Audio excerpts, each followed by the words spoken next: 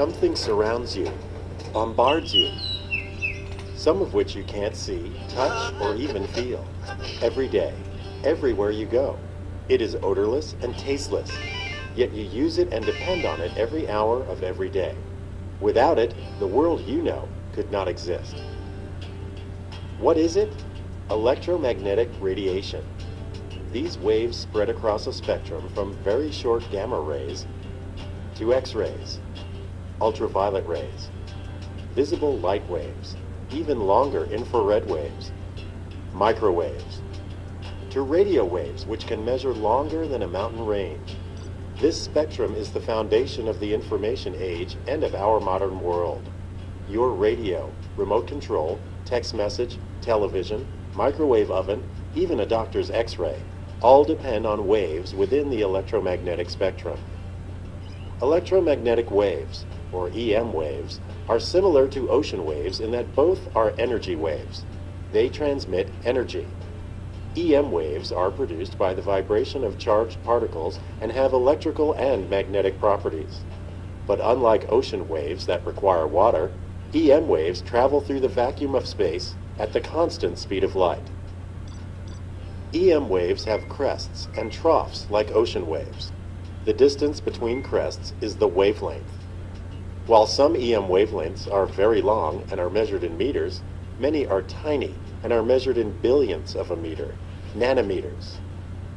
The number of these crests that pass a given point within 1 second is described as the frequency of the wave. One wave, or cycle, per second is called a hertz. Long EM waves, such as radio waves, have the lowest frequency and carry less energy. Adding energy increases the frequency of the wave and makes the wavelength shorter. Gamma rays are the shortest, highest energy waves in the spectrum.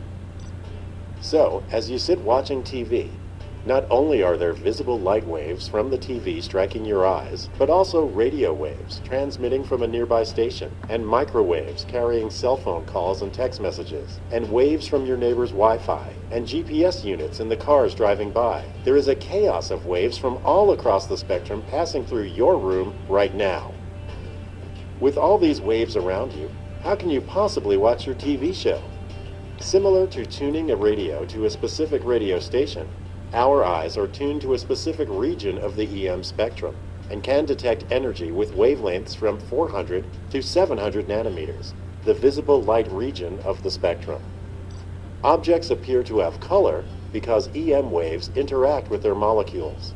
Some wavelengths in the visible spectrum are reflected and other wavelengths are absorbed. This leaf looks green because EM waves interact with the chlorophyll molecules.